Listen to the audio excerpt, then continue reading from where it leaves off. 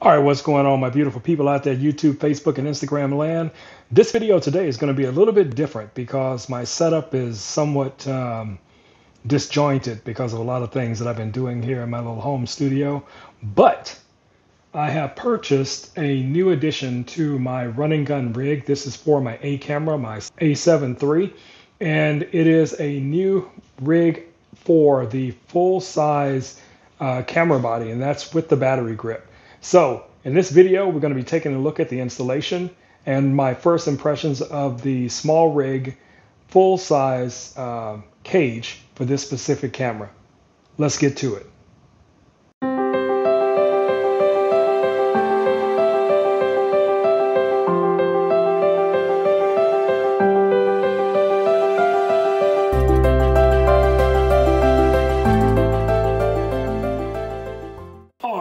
My beautiful people, here we go. So, like I said before, this is my Sony A7 R3, and it has the full Sony battery grip on it. Right now it's sporting a Sigma 35 1.4, which is a pretty good combination for shooting video, especially for a little running gun. So this will get you done pretty good. But the problem that I've run into, even when I'm flying this or attempting to fly this on the gimbal, is that it's almost impossible to mount anything else onto this camera body. I am not a fan of mounting anything directly onto the flash shoe because I've had problems with that in the past with my Nikons, and I don't want to go through that a second time. So I think the best solution is always going to be to put these camera bodies into some type of cage or some type of system that allows you to protect it and then still mount your accessories that you may need, like for instance a Ninja V or a top handle or follow focus, whatever it may be. You want some very, very sturdy system to mount this gear to. So that's what we have today. Let's take a look at what we got in the box. So this box right here literally just arrived on my doorstep from Amazon. This is obviously Smallrig. This is their old boxing style, and this box is probably before they came up with the new very artistic boxes that they're doing now. So there's nothing fancy about these. Very, very simple packaging, and that's pretty much it. Here's the box. So, in our Smallrig bag, let's see what we have here. And I'm pretty sure this is going to be no different. I mean, absolutely no different than the cage that's currently on my other Sony camera, other than the fact that this one is designed to fit the camera body with the grip installed. And the reason why I wanted a cage like this is primarily because of the fact that one of the problems that I've run into numerous times is going to be battery solutions. So with the addition of this battery grip, you have the ability to run 2 of the Sony batteries at any given time in the body. Plus, it gives you some other benefits to as far as vertical control versus your horizontal controls. So you're able to flip the camera in a number of different directions depending on what it is you're photographing or taking video of. Now, the cage itself, very much like the previous cage that I showed you guys, that I put on the Sony A7R2. But again, like I said, this one is designed for the full-size rig. Let's see if this lens will fit in.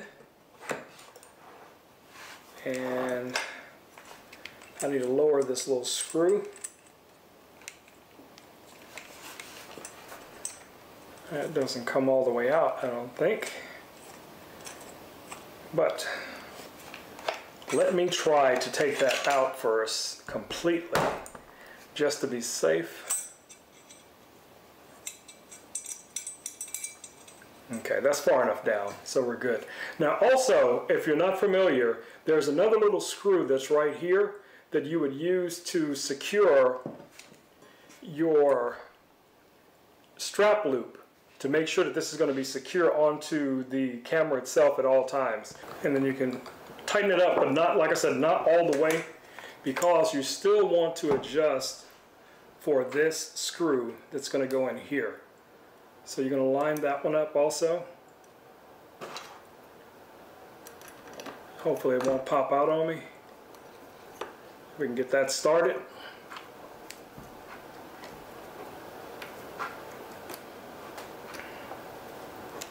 Because once that one's in, that's pretty snug. Now we can then tighten the bottom screw completely. There we go. Okay, so as you can see,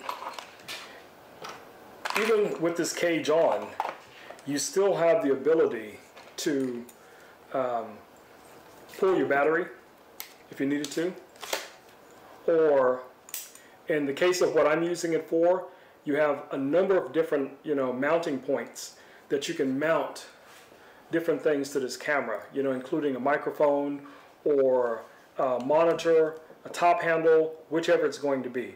Now, do not be, concerned so much about the additional weight. It is a little bit heavier, but for the benefits that I think you get from this, from being able to, at this point now, mount a number of different things to this, and the added protection that this adds to your investment, it's worth, far, far worth more than you pay for it. Now, this cage was $139 if I'm not mistaken. If I am mistaken, I will definitely post it, in the video like I do all the times before.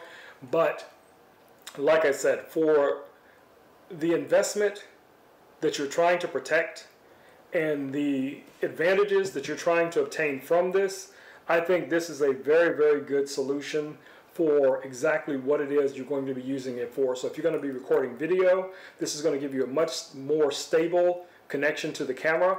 And then once you add a handrail or a top rail handle or something like that, that's just going to give you that much more control so that you can get those really stable shots. And once you add your monitor to this, and I will add some photos at the end of the video showing you exactly how I finally set up this entire rig, because right now I am recording directly into the Ninja 5 via the Sony A73, which is recording this audio and video right now. But what I will do is I will take this apart, some of the components off of that, and add it to this rig here to show you exactly what this rig would look like completely rigged out. And you'll find those clips at the end of the video. Okay, guys. Well, like I said, I wanted to make this a really quick, short, down and dirty video to show you exactly what I've done so far. So hopefully, if you are running a Sony A73, Sony A7R3, or A9, this same cage will work for your camera. So you're good to go. And from my perspective, this is far worth the investment. The money that you spend for this will pay off in droves, for just the security, the safety, and the ability to add, necessary accessories to your rig. And then think about it like this. If you decide to upgrade your camera at some point and you're going to be selling this gear, this is another thing that you can, add to sweeten the pot, for the next person who's going to purchase that beast from you. It's a win-win scenario.